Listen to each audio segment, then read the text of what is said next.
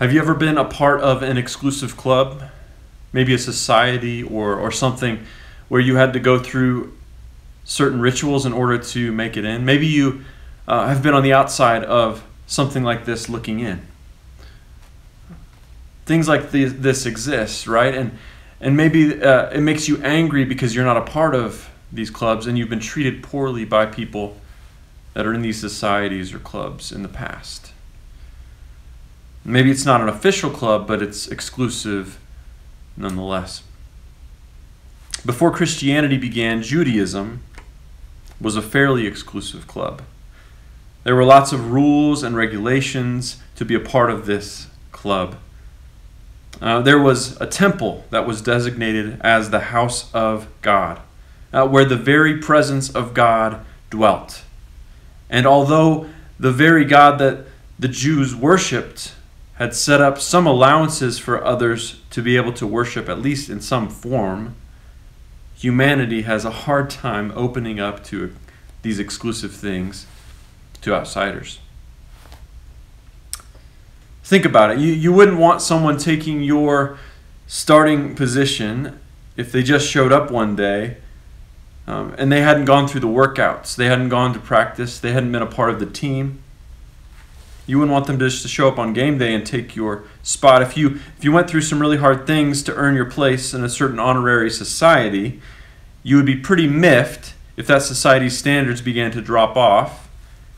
And you might even exclaim, "Oh, so they're just letting anyone in here now." When I was 19, I shipped off to boot camp to earn my place as a Marine, to earn my right to be called Marine. The thing was, I was not only becoming a Marine and enduring basic training, but I was also going to be heading off to the Navy School of Music after I was done with basic and MCT training. And so, if you can imagine with me for a second, it's not that hard, but think about the question that you think I probably received most often. Especially when I said, well, I'm in the Marine, I'm in the band. And people would usually follow that up with, well, are you a real Marine? Did you even go to boot camp?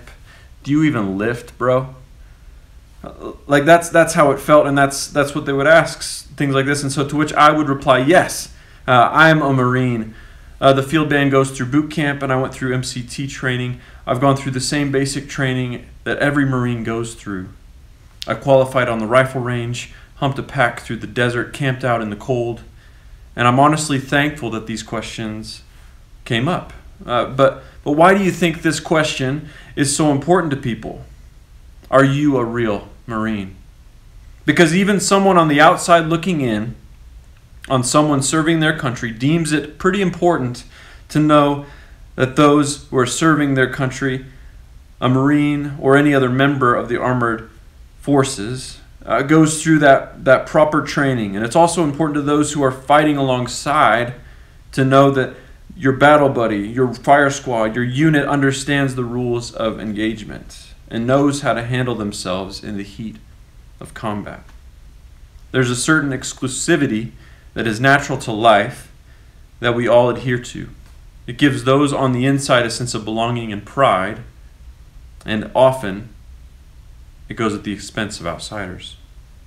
So imagine Peter's surprise when God tells him to live contrary to the rules that he had always adhered to, the rules by which Jews everywhere were expected to follow in order to worship the God in the Bible. Peter has a vision. And this particular vision makes it clear that the world as he knows it is about to change forever.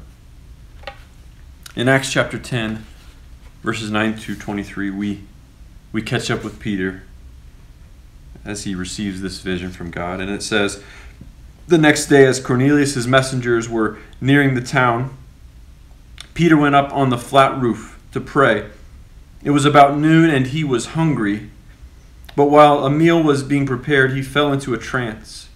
He saw the sky open, and something like a large sheet was let down by its four corners. In the sheet were all sorts of animals, reptiles, and birds. Then a voice said to him, 'Get up, Peter, kill and eat them.' 'No, Lord,' Peter declared. I have never eaten anything that our Jewish laws have declared impure and unclean." But the voice spoke again, "Do not call something unclean if God has made it clean." The same vision was repeated 3 times. Then the sheet was suddenly pulled up to heaven. Peter was very perplexed. What could the vision mean? Just then, the men that were sent by Cornelius found Simon's house. Standing outside the gate, they asked if a man named Simon Peter was staying there. Meanwhile, as Peter was puzzling over the vision, the Holy Spirit said to him, "3 men have come looking for you. Get up, go downstairs, and go with them without hesitation. Don't worry, for I have sent them." So Peter went down and said, "I'm the man you are looking for. Why have you come?" They said, "We were sent by Cornelius, a Roman officer. He is a devout and God-fearing man, well respected by all the Jews. A holy angel instructed him to summon you to his house so that he can hear your message." So Peter invited the men to stay for the night. The next day he went with them and accompanied by some of the brothers from Joppa. A couple things I want to just point out to you guys.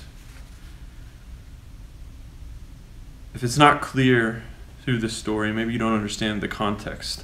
The world was about to change. Peter's world and our world was about to change. Because what you might not understand is that it was a huge deal for a Jew to invite a non-Jew to be a house guest.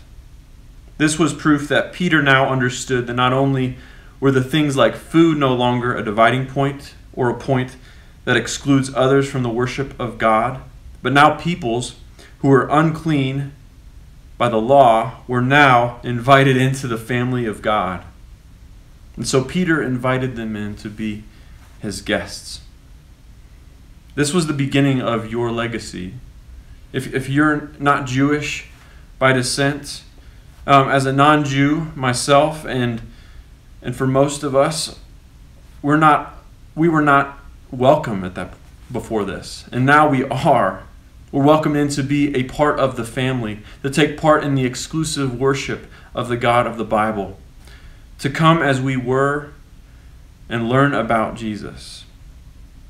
Ritual-free, ready to take on Jesus as our Savior, to be baptized as an outward expression of an inward change.